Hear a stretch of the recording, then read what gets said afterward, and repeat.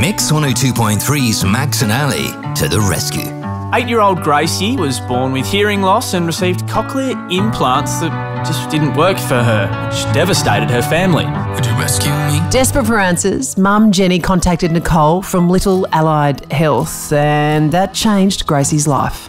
We're, 6+ years behind where she should have been. That's got to be a knife in the heart almost. It definitely was. The moment we put them back on her head, she just lit up. Her personality really came out of her. Oh, God, look, I'm crying now.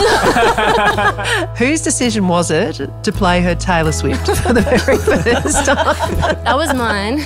You know, though, that Taylor Swift tickets are absolutely impossible to get. Yes, I have tried.